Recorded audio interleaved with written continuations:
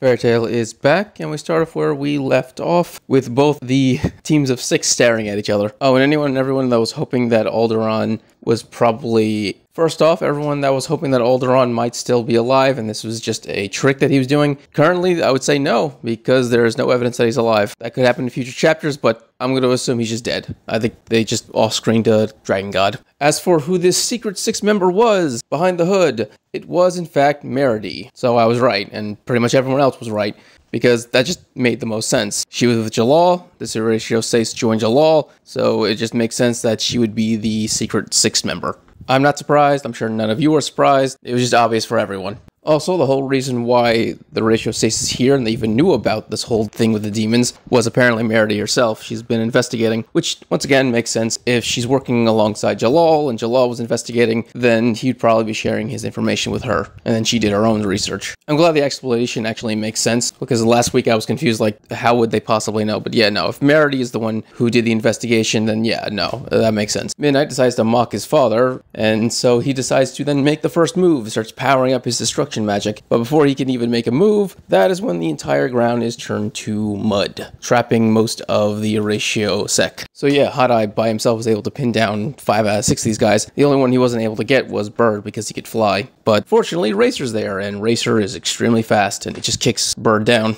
into the mud. So we get all of our matchups. Obviously, Midnight's going to fight his father, Zero. Hot Eye is going to fight Gaia. Angel's taking on Diamond. Racer's taking on Bird, Cobra is taking on Blade, and finally Meredy is taking on Gate. And while they're all fighting against each other, the Horatio Sace tells Urza she has to go, she has to get to Jermel. Jermel is the city that was created by the Magic Council to watch over Alderaan, so it's not far from Urza. If you remember, it's the chapter where Brandis shrank all of the women while they were naked and then abandoned them, and so they had that naked adventure throughout the city. But apparently something bad is happening there. We learn later on in the chapter what is actually happening, and yeah, no, it is bad. Before we move on to the next part of the chapter, I'm going to mention Angel's magic. It seems to be she can control her feathers and they turn into like these monsters with teeth. So this is like the 3rd magic that we see that Angel uses. The first time was celestial magic. She lost all of her major keys to Lucy. The second kind was the anime only but still canon arc, where she had those coins which allowed her to do all kinds of weird stuff, but they were slowly siphoning away her life force. And now there's this 3rd magic she's using where she controls feathers that turns into like monsters with teeth. Seriously, Mashima just needs to pick a magic style she uses, because she could just keep changing apparently.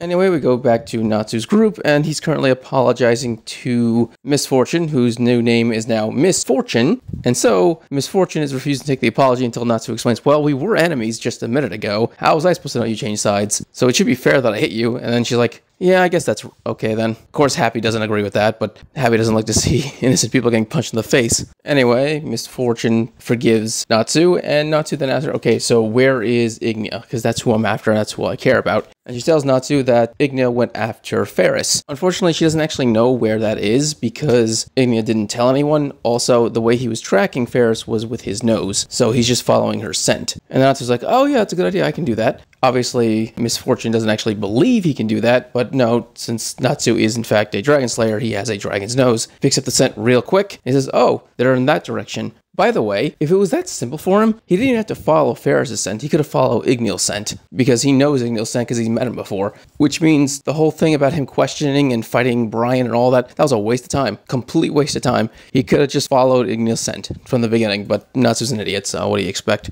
Anyway, he realizes the scent is in a direction that he already knows of. That is Jermel, the town that Urza is currently going to. And so we get to actually see Urza's perspective of the town, and it is currently on fire, which tells me the fight between Ignia and Ferris have already started. This makes me wonder, is Urza going to get involved in this fight, become a 3-way fight? Or is she just going to look for the Lacrima? Because her sole job, in fact everyone's sole job, is to find the Lacrimas, turning people into dragons, and destroying that, and then deal with the dragon gods, and Ferris and all that. Urza's a lot smarter than Natsu, so she would definitely focus on her task at hand, but if she sees that they're causing massive destruction and hurting people, she might ignore her job and go and fight these 2 big bads instead, so I'm not entirely sure what is going to happen. All I know is that Urza's best option at the moment would be to look for the Lacrima in the area. That's if there is a Lacrima in the area of Jermel. If there isn't, then okay, I guess you have no choice. Fight a dragon god and a dark wizard powered by Acnologia all by yourself. Wow, that is a terrible idea.